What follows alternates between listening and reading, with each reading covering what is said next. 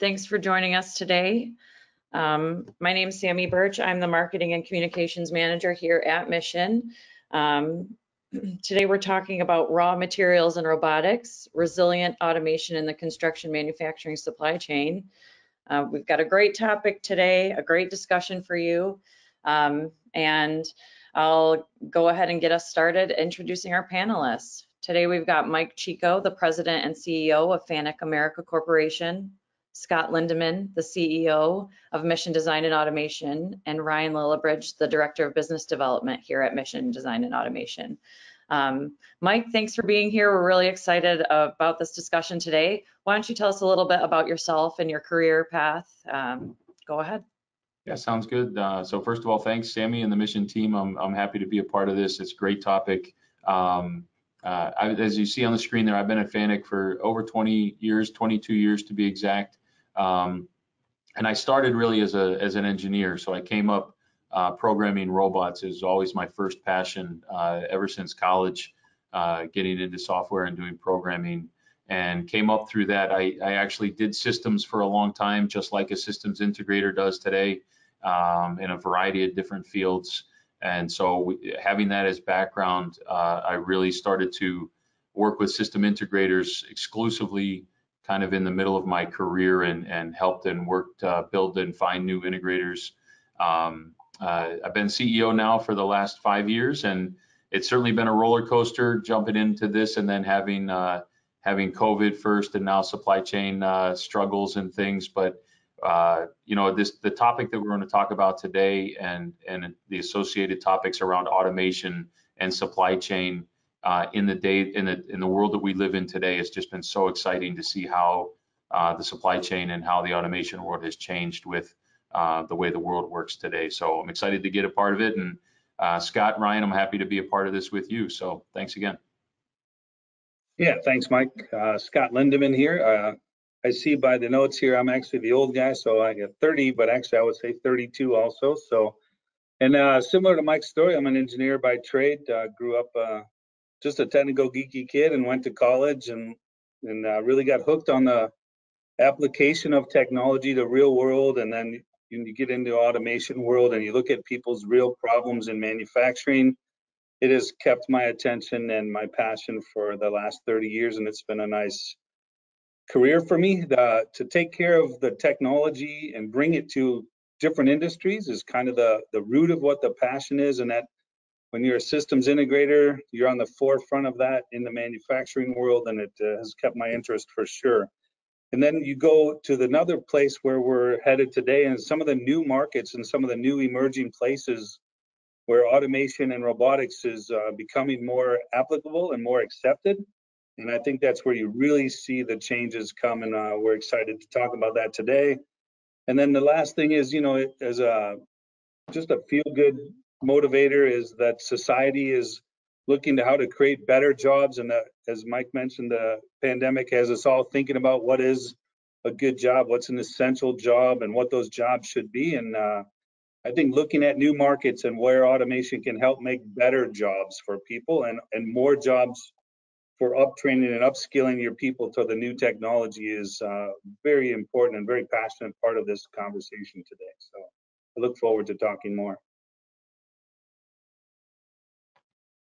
Good. I'm Ryan Lillibridge, Director of Business Development here at Mission Design and Automation. Looks like I'm the young guy of the group here, 16 years in. Very similar story though.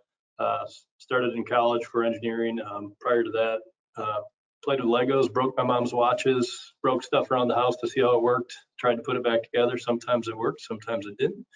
But that's kind of how I found my way into the mechanical engineering degree and a product design and manufacturing degree. And I started in automation through a co-op program in college. And that piqued my interest. First, I didn't know what it was, but piqued my interest when you start seeing robots move around and the different industries and processes that you get to be involved with. I couldn't see myself doing something else. So that's where I've been. The exposure to multiple different market segments and industries over the years has been a blessing. Each market segment has something to teach and something to learn through the process. And just excited to talk about supply chain in construction and what that looks like. It's a new industry and a little bit new market for automation. With any new automation in an industry like this, it's always interesting to hear the challenges that are there, what the people's pain points are, what they're struggling with, and then also just excited to share that journey with other people along the way as we grow as a company and hire additional people in their co-op phases, and they can learn automation as well. Excited to be able to do that here and share the excitement of automation with up and coming students. So Great, thanks, Ryan.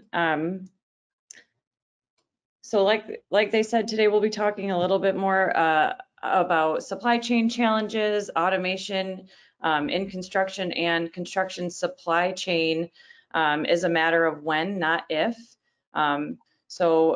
We've had, this is the second webinar in our series. We've had one that we talked about automation in the construction home building space. This one we're going to talk a little bit further up the supply chain from that in the raw materials space. So not only is there a great opportunity to automate construction and home building processes themselves, but to automate processes earlier in the supply chain within those facilities that prep the raw materials. And then, of course, as everyone has mentioned, navigating today's supply chain challenges.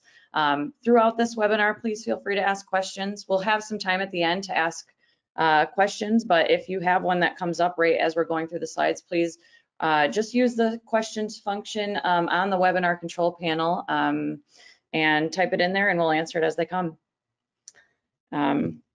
All right, let's get started. Ryan, I'll turn it over to you. Right, thank you, Sammy, appreciate that. State of automation for the construction sector.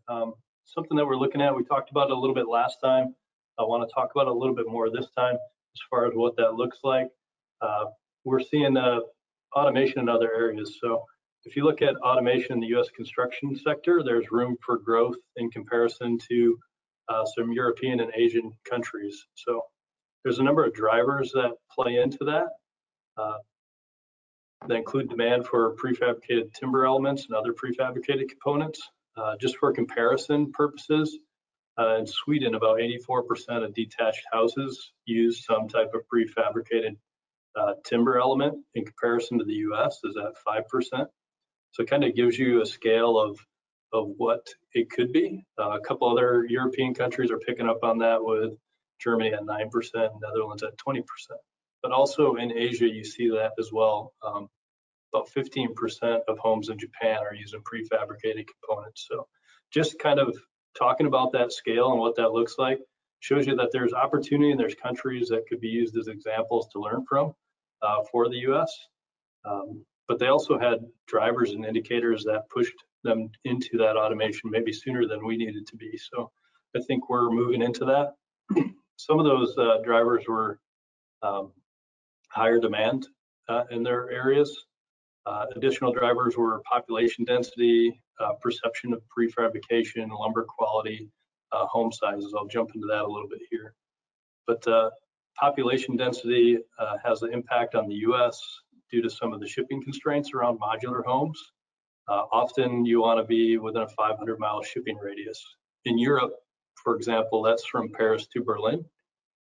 It covers a pretty broad span. So that incorporates a large population in that span. However, in comparison to the US, you could be in a 500-mile shipping radius and not hit near that population, depending where your center of your factory is, right? So that plays into part of that consideration for automation. Another thing is the home sizes, as I mentioned. The home sizes in Europe are typically 36 feet long for a modular home, and the US, you're going to see them up to 76 feet or even longer. That has some constraints on the automation being used in Europe versus what we'd see in the US, so that's some room for growth there. But it's just a little bit different system being used there versus here. Lumber quality as well. Different types of lumber being used. There's also perception in the US of prefabricated being low quality in the past. I think that perception's changed. There's a lot of people that are pushing and giving better information about what prefabricated means, what modular means, what that looks like. And often, if not always, the quality of what you can get from those is going to be higher than what you're going to get on a site-built or stick-built type home. So, but there's still a stigma that tracks with that sometimes that have kind of put that in a lag demand. But the U.S. has been evolving, shift around the traditional home build process. So the perception of prefab has improved. People are working on that, so that's driven more demand up. There's a number of other drivers in the U.S. that I think poise it for automation. For example, there's a shortage of 5 million homes in the U.S. So if the current construction manufacturing group were to double its output, it'd likely still take 5 to 6 years to fulfill that need. So there's a lot of need there. The demand in housing has gone up. With that, you've also seen the labor pool availability change in the US. It was a shortage prior to the pandemic.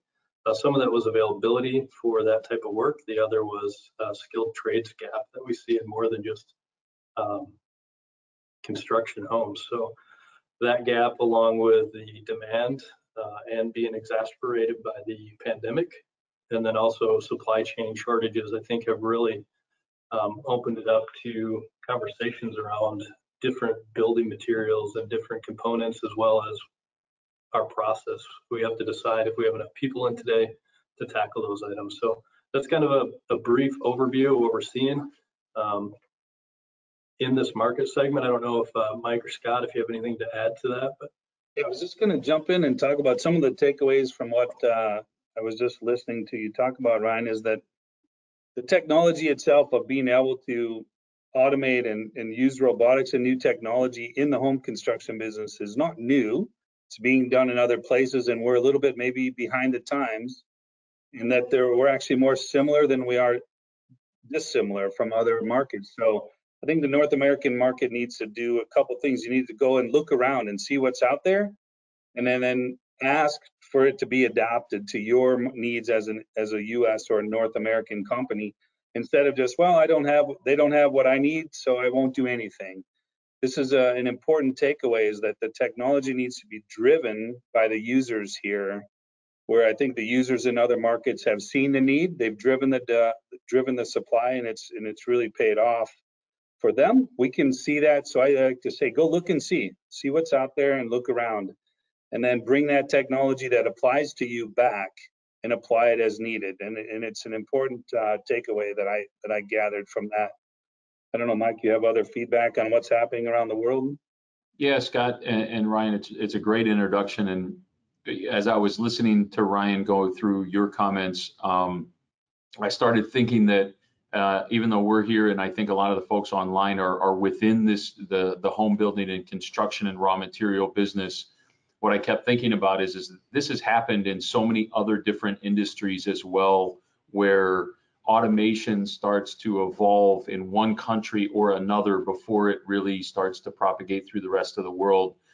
For example, in the automotive industry, the European car builders got into laser welding a lot faster than the North American car builders did. And in the Asian countries, using robots and automation in prepackaged foods happened a lot sooner in Asia.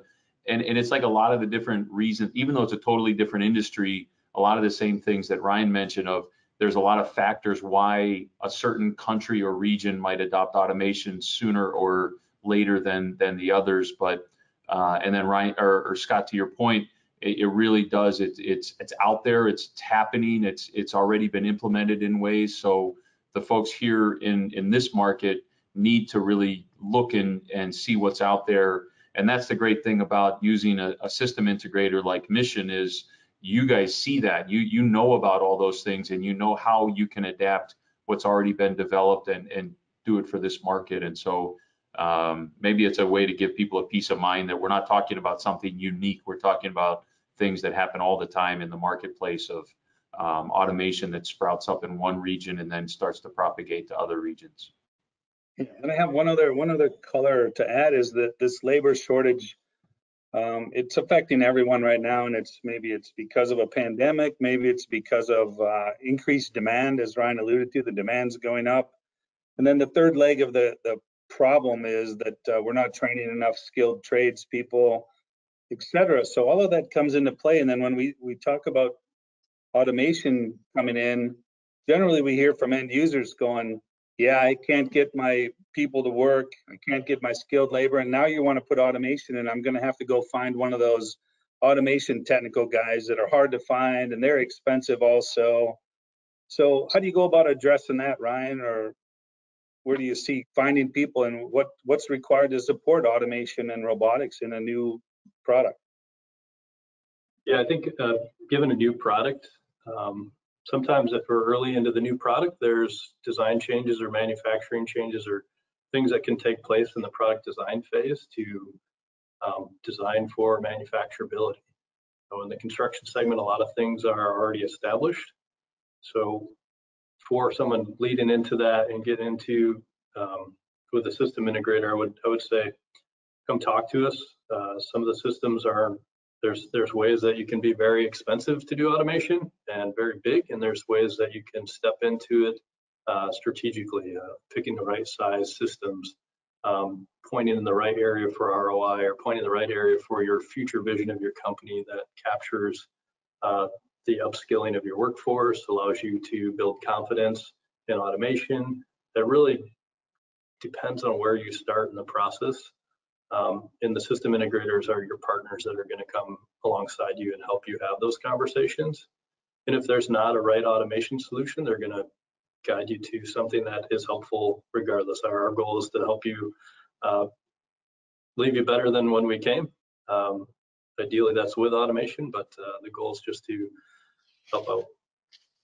Mike, can you speak a little bit to the training and how the investment in training people coming up is going?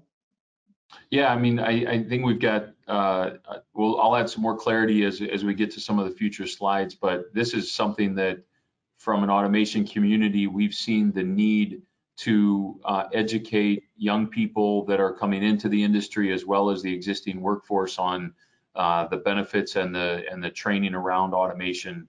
And so it's definitely not something that's new. It's something that we've been working on for a long time. We have robots right now in over 1,400 different educational institutions across just North America, where whether it's a community college, a high school, or even up into a university, where we have real robots training students on how to do that, and then in addition working with the end customers to find pathways for the existing employees to start to understand how automation works. It's really not as scary as it sounds. You can think of automation as just another piece of equipment, where in your facilities, especially in this business, you have many pieces of equipment in your facilities, and your people are already trained on how to do certain things around the equipment that you have. And teaching someone how to use a new piece of equipment, even if it has a robot embedded into it someplace or some level of automation around it, it really isn't that scary, and there's a lot of pathways to either get new people or train your existing people. So it's not that scary, and it's easy to do. So and using a system integrator as well, it kind of comes pre-configured anyway. So you're really just trying to operate it and maintain it as opposed to developing something brand new. Yeah, thanks, Mike. Yeah, and I'll just share one more thing about that is, you heard all three of us talk about how we were technical guys and engineers, and we figured it out when we were young. And I think there's that same pent up demand amongst all employees now, is to always learn new skills and to upskill and learn the new technology. So there is a desire there, and it's becoming easier and easier. So if we segue into our next little bit of a topic here, is to talk about that there's more than just the construction of the actual house. We go upstream a little bit and we talk about some of the other supply chain things, right? And how automation's being used to make faucets or light bulbs and doorknobs and all of those things already. And it's not so new as we think, right? So what we look at is how the end assembly can come together, and those are big tasks. But it's not the only place that we can improve the supply chain in the construction business, right? It's all those final assembly of the home, Okay, but what about upstream, right? So there's a lot of opportunities, and some of those are big companies and some are small companies. And I think it's important to realize you don't have to be a great big company to be able to say that automation is good for you. Ryan alluded to that it can be very simple and it doesn't have to be expensive, and it can be the most productive thing you can do. So how you get started on that is important to think about. Is there's not really the barrier anymore of I have to be a huge company with a great big capital budget. You just need to get started. And that's my main kick throughout most of these webinars for the last year or two, has been just get started down your automation journey. And it is a journey, and you tend to grow with it and you want to have successes. So whatever you're manufacturing, you want to get started. You want to look around. If you're a small company, look at what other people are doing, ask some integrators, call your local robot guy, call your local PLC or HMI guys, ask people, get involved with your tech schools. As we alluded to, they're a great hotbed of information. Get involved with your high school first robotics programs. Just get started out there in that robotics world and automation technology stuff. And what you'll find is you'll get connected to a lot of people. Hopefully the majority of them are good stories about how automations went in the past, but you'll hear what not to do as well. And there's plenty of lessons to be learned from people. So don't think you're alone in this. There's a lot of people on this journey at different phases in the journey, and I think it's important. So the other thing we talk about on this slide is just where else the automation can apply. And as I mentioned, it's already available in a lot of different industries. The wood industry is one of the lagger because it's hard. It's a natural product. It's like in automotive, as Mike alluded to, you put car frames together for a long time, but you're not stretching leather over car seats automatically. It's a different kind of a product. So wood lends itself to be a little harder, but so leading the way has been the steel part of construction. It's been the subcomponent part of it. It's in stone industry is another one that's a big industry because it's big and heavy and dirty, right? So you look at where in your business is there a tough job to do, something that a person is not very good at actually and can be automated. Because quite often the last thing you do is you'll say, oh boy, this job, I have a lot of people doing it, so I want to replace all these people. But in reality, it may be a task that people are really good at, and we just want to keep it there. So then what we'll do as an automation integrator, we'll come in and we'll evaluate your entire process, and we'll look at upstream and downstream where the most value add and maybe even the lowest risk for the least amount of capital to get started. Or if you're ready to go on a big project, we can take on more in that. And that's where you want to get a local integrator and an expert like Mission to come in and do an evaluation. So how do you get started, Ryan? What's the first steps in that? Yeah, sure. I think you hit a couple points in there too, Scott. One of the things with automation is it has that perception of replacing people, but with labor shortages, it's not really the goal. The goal is really to amplify your workforce and get more done with automation. So where to look, how to start. Some of the things you want to just walk around your floor and look for are dull, dirty, dangerous, degrading, and then repetitive task.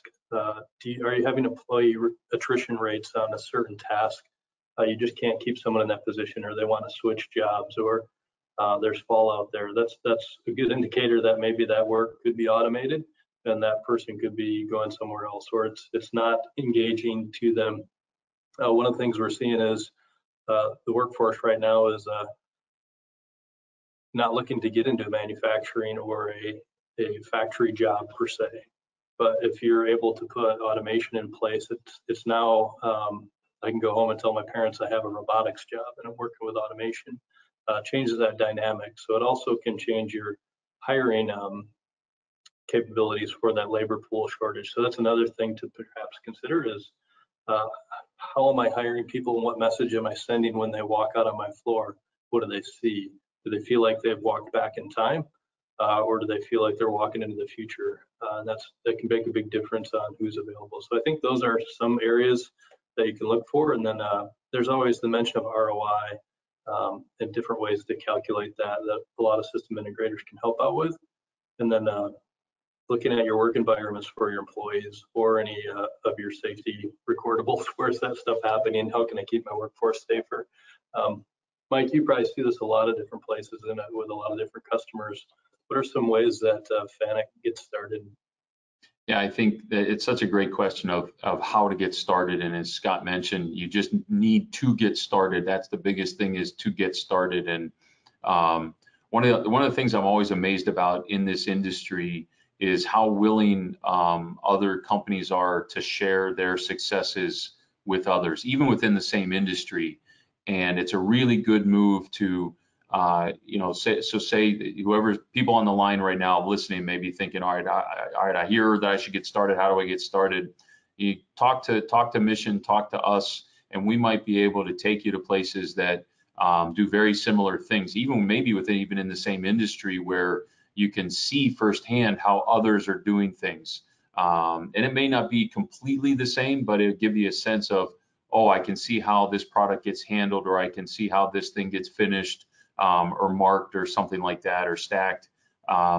And so going out to see other installations, to see what success looks like, because one of the other areas, Ryan, you mentioned ROI. A lot of times people line up ROI and they'll look at it maybe even just strictly from a labor perspective. I do it with this much labor now. The task in the future has a Y amount of labor, and so that's my payback. But there are so many more places within ROI that are kind of hidden that you wouldn't necessarily see. And that's where going to look at other installations and talking to other people, or talking to us or a system integrator really helps, because you may not think that, you have breaks, people that do things manually, there's breaks throughout the day, and those little 5 to 10 minute breaks or times of not being productive really add up over time. And I've seen it a lot over the years of people coming in and thinking, I expected to get X number of parts out of my system because that's what I got when I did it manually. And when I started to do it automatic, because it worked through lunch, it worked through breaks, my efficiency went up so much, or my quality went up so much. And you need to start putting dollars to those types of things in terms of scrap rate, and what quality means, what workers' compensation claims you might have in terms of things that are harmful to people that you do today that you might want to automate. So there's a lot of different areas where Mission and us, we can help identify some of those ways to just get started. And don't be afraid to go out and see some other types of installations. And then conversely, if you start to automate, don't be afraid to open up your doors to others as well, to show people what it is, because the whole industry is something that needs help. So really, really good points to get started. Yeah, we've got a question as you were talking about the, mitigating the labor shortage. What other industries have you seen address labor shortages with robotics? Toby's asking that. So I guess, Mike, if you want to lead that off, maybe. Yeah, I almost can't. I couldn't. We'd be here for the rest of the hour talking about how many industries are out trying to mitigate the labor shortage with people. One of the biggest, newest ones today is in the e-commerce area, in the warehousing space, because it requires so many people, and it's one we're only just starting to scratch the surface of, because as Scott mentioned, dealing with wood is a hard thing, but also then dealing conversely, like in the e-commerce area, dealing with an unlimited number of SKUs of the different products that you might need to handle in a distribution center is a pretty big challenge as well. But we're in there and we're doing a lot of things to try to overcome that. Another big area, a lot of people think that the automotive industry is the most automated in the world, and in a lot of ways it is, in terms of the density of the robots compared to people. But there are areas of the final assembly part of the car where Scott mentioned stretching the leather over a seat, or putting the IP panel into the car, or putting the wheels onto the car, are all things that still require a lot of people. And they're all jobs that are pretty stressful on people's joints and dangerous because things are heavy. So that's another big area. But it's across the board. It's almost every manufacturing industry is having a hard time with labor right now. And if you looked at any of the statistics that come out for robots and automation, you'll see that we're seeing unprecedented growth in the use of robotics across our country and around the world, because so many people are looking to automation to try to mitigate some of the labor shortages. But that's just a couple. And I'll just jump in the construction business. There's a lot of automation over the years historically for cabinet manufacturing, and windows and doors have been highly automated. So inside that industry alone, there's a lot. And then there's some other processes like polishing and making fittings and interior components of the home. And then if you think even as far as just using a robot to palletize shingles coming off the line in their flats, and how much that's a tough job to do all day. And there's a lot of opportunities where you can see robots palletizing the raw materials coming off, 5-gallon jugs of paint and all kinds of things that are being handled by robotics at the processing of those products where they're coming off of the main assembly lines. In the construction industry, brick and block is shown here. That's another one that's been highly automated over the years and is moving into robotics for flexibility. So it's maybe not labor savings, but the flexibility now, because everybody wants what they want when they want, and it's driven by the e-commerce and the attitude of people. They don't want to wait. They want what they want when they want it. So they need highly flexible automation, which is another thing that's driving to go to robotics over hard automation. Historically, those industries have been automated with blocks and the cabinetry and stuff, but more recently they go to a lot more robotics because of the flexibility that that tool brings to them in their industry, which allows them to deliver more what you want when you want it at the right time, and still have all the benefits of automation. So, great question. It's hard to give. Hopefully we gave you a couple examples there. It makes some sense to you, Toby, but we definitely can talk more about your exact application anytime. So.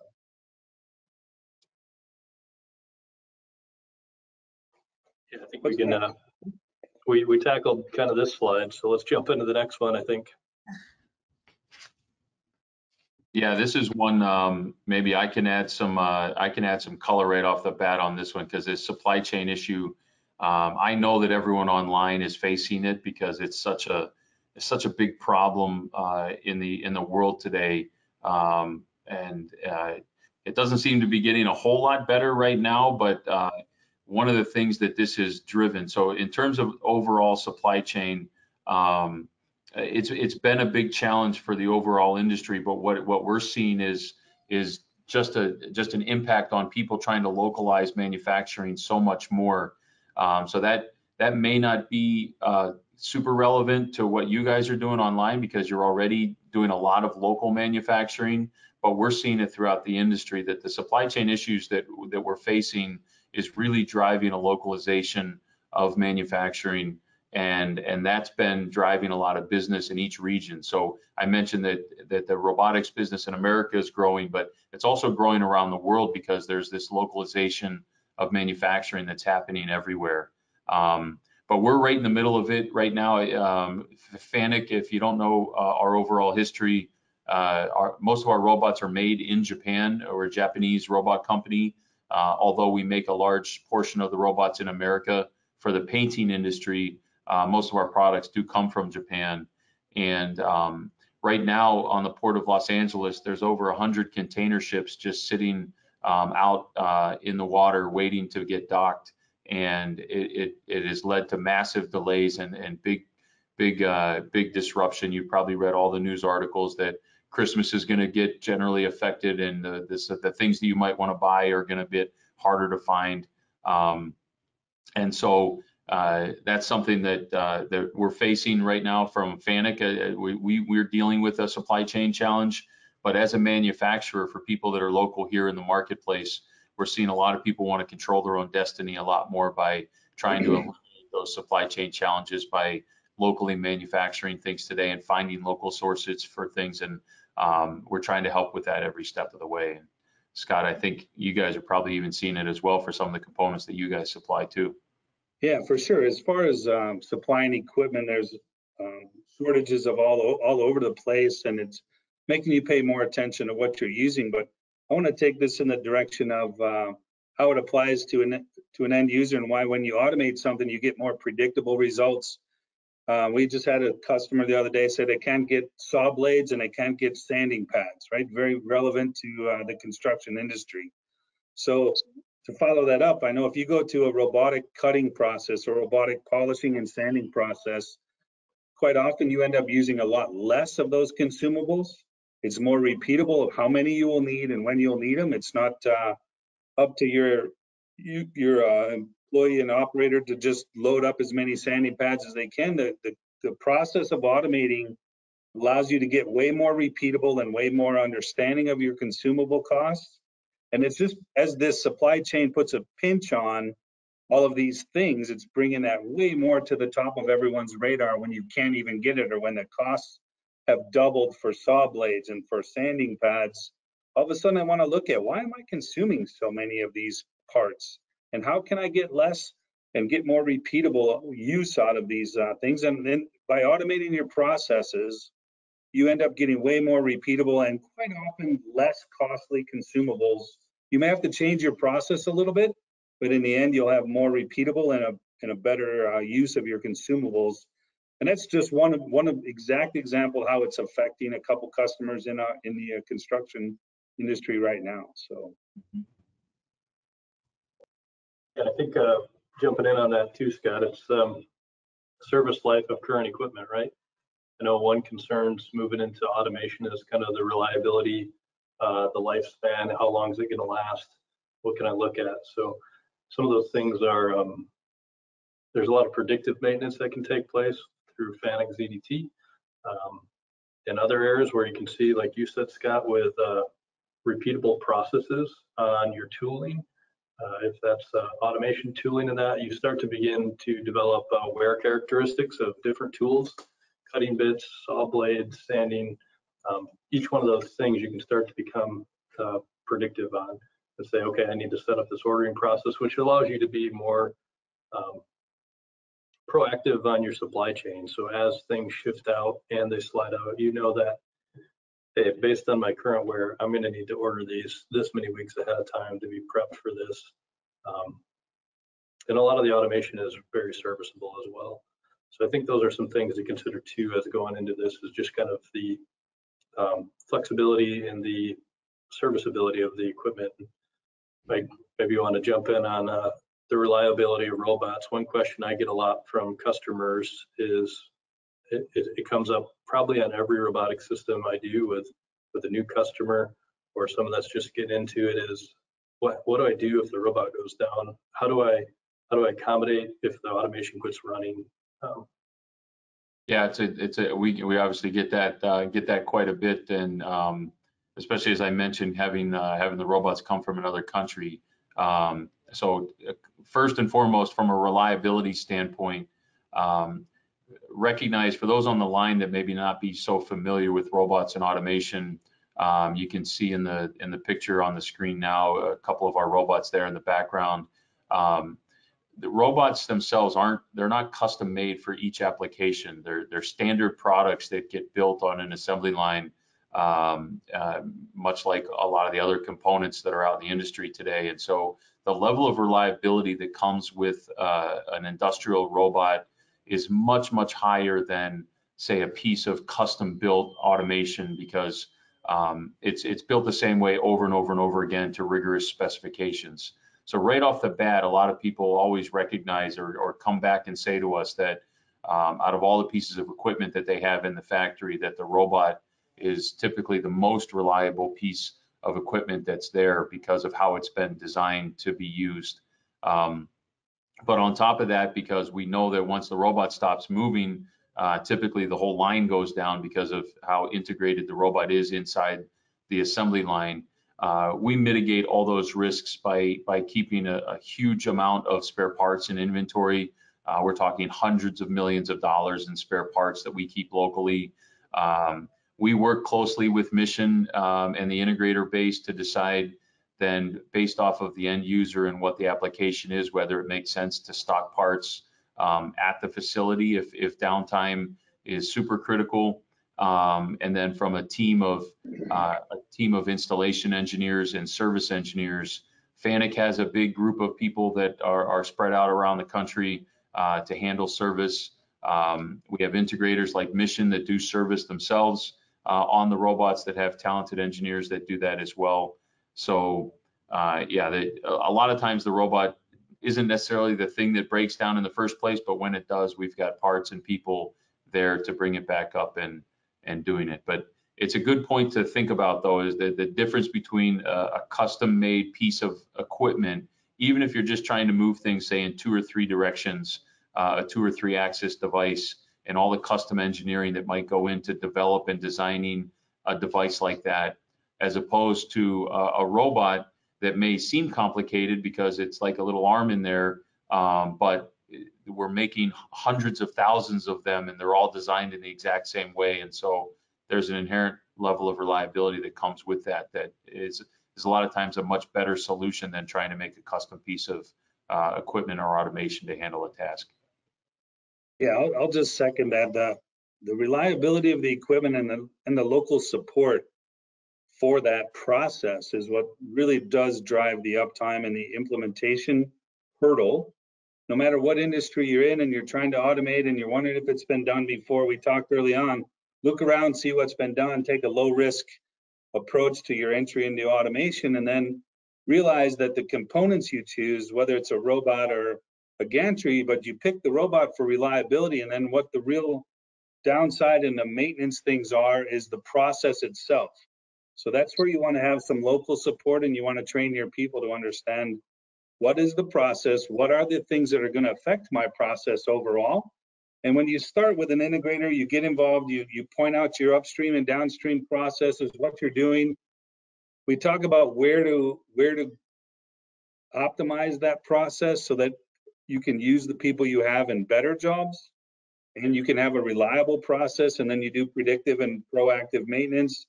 And then, of course, for worst case, there's local service.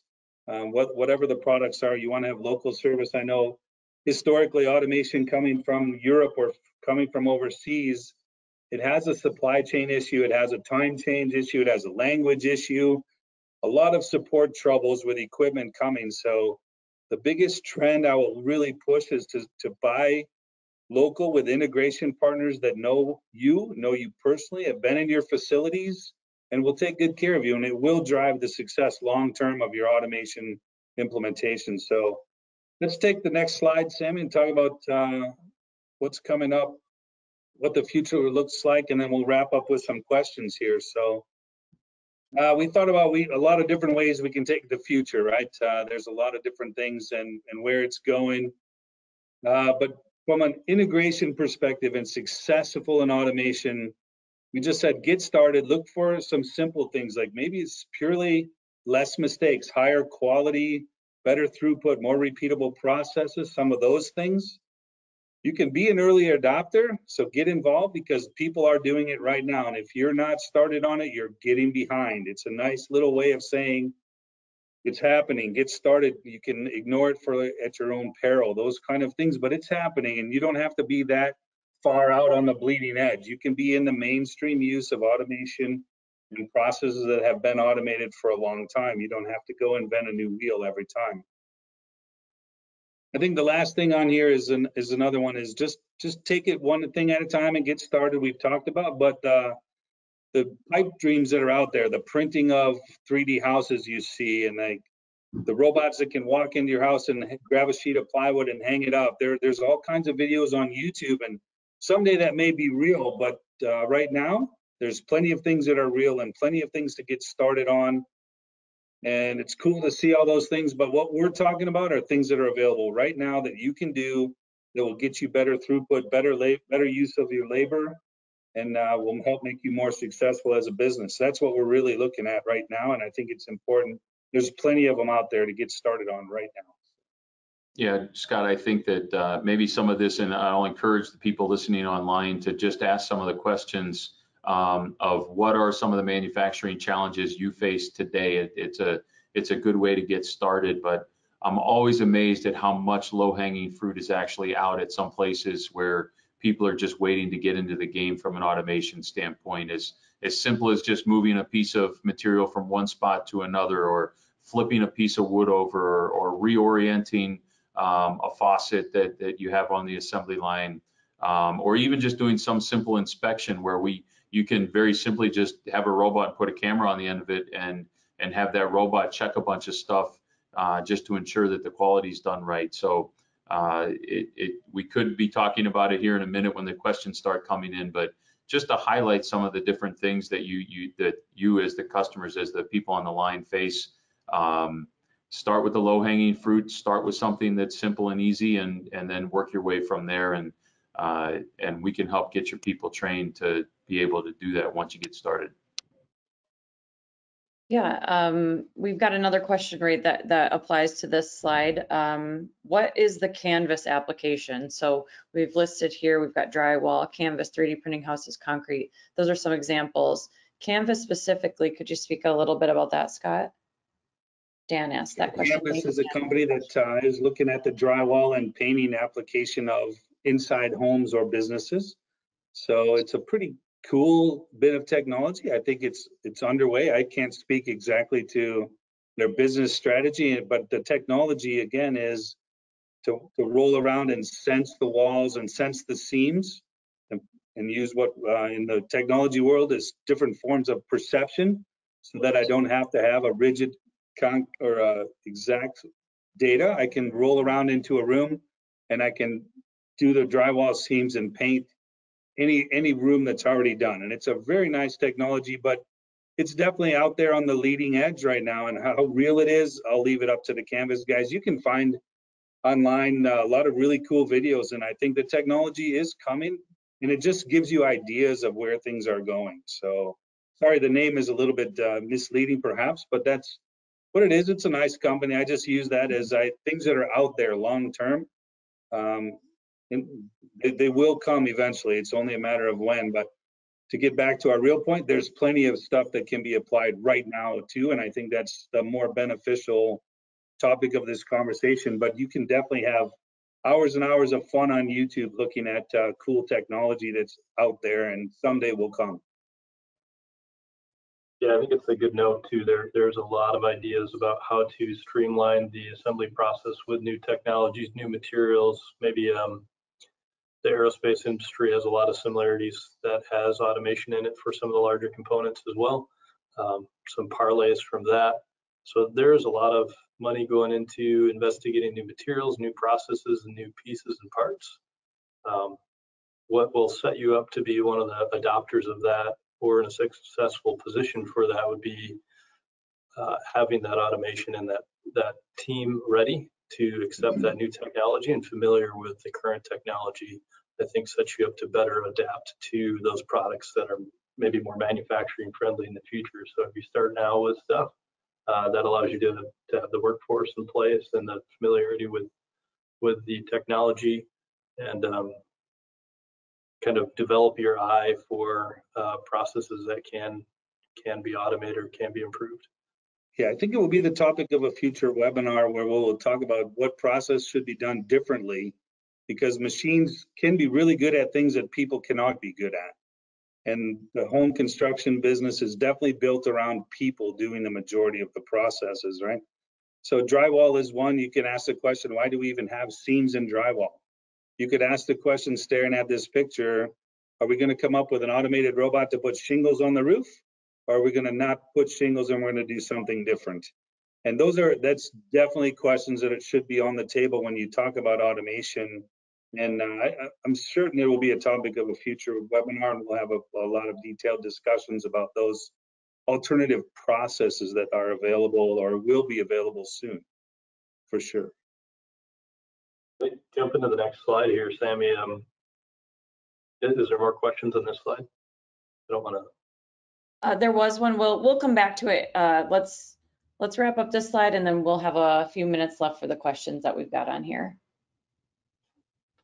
Okay. So how to get started, right? Go ahead, yep. Scott. No, you got it.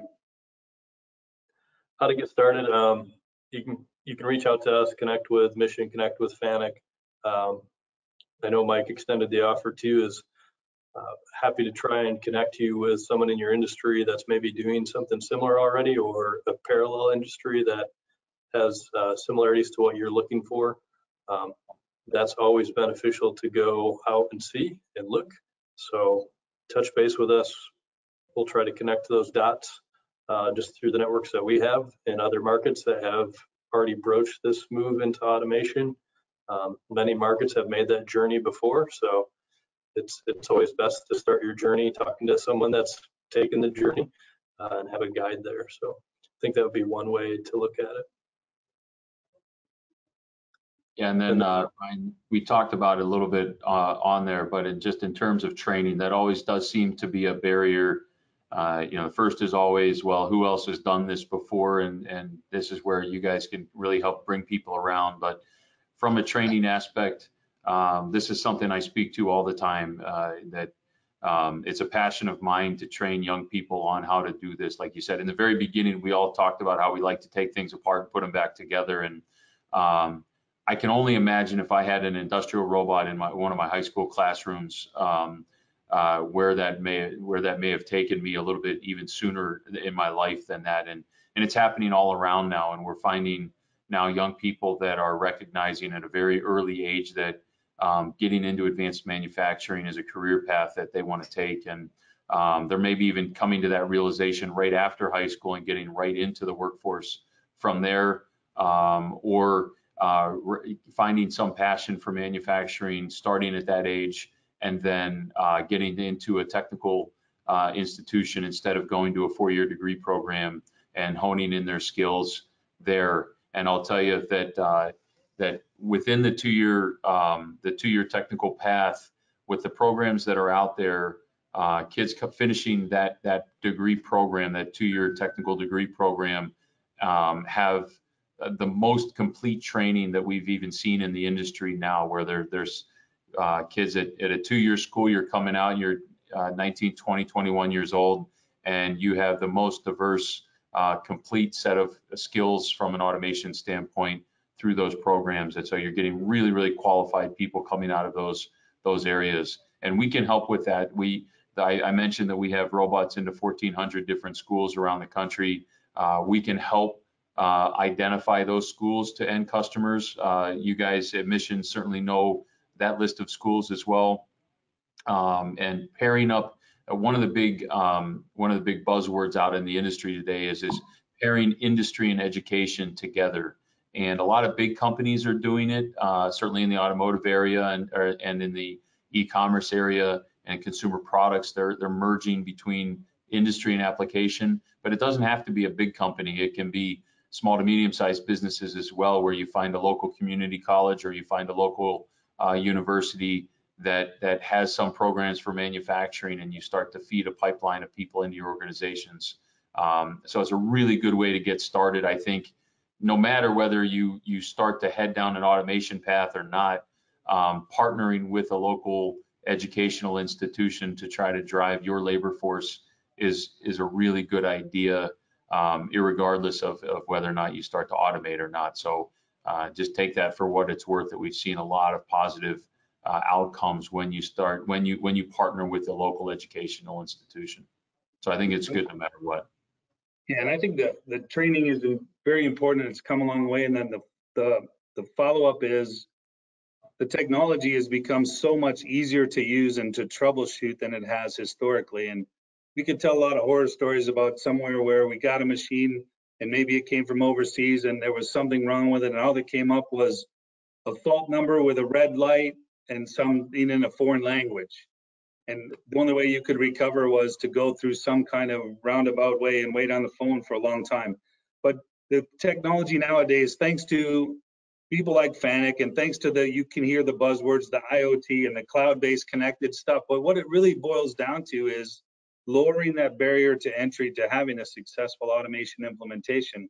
So now when a fault comes up or the machine stops for some reason, you should fully expect a photograph on the display to come up, pointing you to exactly where to go look in English and in words that your operators use. So we're building machines, and the technology allows us to do those kind of troubleshooting things that really keep your operator training requirements down. And then, as we mentioned, there's tons of training out there, but the actual need to train is also coming down. So that barrier to entry to get started is lower by a lot than what it has been historically. And I think it's an important expectation that those kind of usability of the automation is really easy, and it's very powerful to enable implementation, successful implementation of automation systems. Q&A time, Sammy, you ready? Yes, yep, we've got a couple questions. So we have a question from Aaron. You have biting off more than you can chew on this slide. That's referring to what the future looks like. Yep. How do you know what is too much and what is enough? Could you speak a little bit more to that? Or give an example? A lot of examples of biting off more than you can chew, but at the same time, yeah, so justification comes in many ways of how to start or what to automate and why. So you can go through ROIs and you can start with just a little project, but then you say, oh, if I spend $50,000 on this project, or I can maybe, what happens is technical people and engineers tend to go, well, we can make a bigger project because it'll be cooler. And all of a sudden, before you know it, it grows, right? It snowballs up and it still can have a very good ROI, but now it's going to be a 6-month delivery and it's going to be $1 million. And it could be very well pay for itself. But in the meantime, you could also get started on some of these small ones. So the more than you can chew thing is, it's a risk and reward analogy, to be honest, right? So it's very individualized. There's companies that take multiple millions of dollars of projects as their first project every day, and it's successful. So it's not about a dollar amount. It's not about a scale. It's more about a comfort and the risk and reward analysis that you should do internally for each project. So I can't really quantify it by dollars or by scale, but I will definitely say measure the risk and reward, what implementation plans you have, and who you're using to implement those, and then weigh out the risk and reward would probably be better than more than you can chew analogy, to be honest. So good question. You have another story, Ryan or Mike? No, you've got it covered really well. Like you said, there's no clear answer. We've seen people spend $1 million on something, and it be one of the most basic things where there was very little risk and a very high reward. And then we've seen things as low as, you know, 15 or say $50,000, $100,000 systems that have such a high risk because it could take the whole line down if it wasn't successful. And it's something we would definitely recommend they wait till later to get a little more experience. So it's not about size, it's not about dollars, it's really individualized for each one of you have to look at it, if it doesn't work, what's the risk to the company, and then that's where an integrator can really help an end user say that in their experience for what you see once you get into the factory, that this is a pretty low risk or this is a higher risk. And but you have to commit to it for sure. Biting off more than you can chew is one of the things where if you decide to move forward on something, but then on the back end you don't commit to getting proper training, or you don't commit to adding a resource that is an expert in that area or a maintenance of that area, then you can start to bite off more than you can chew pretty quickly. So you definitely need to follow through with some of the soft things that come with adding automation in terms of the training and the commitment to the resources. Sure. Well, thank you. We're about at the hour, so we'll wrap up there. To all of our listeners, thank you for tuning in today. We'll be sending out an email with the slide deck. It'll also be available on our blog at missiondesignauto.com in the coming days. Mike, thank you so much for joining us today. It's a great conversation. Thank you all to the rest of our panelists, Ryan, Scott. And look forward to our next webinar coming up in the next month or two here. So. Yep, thank you. Thanks, everyone. Thank you.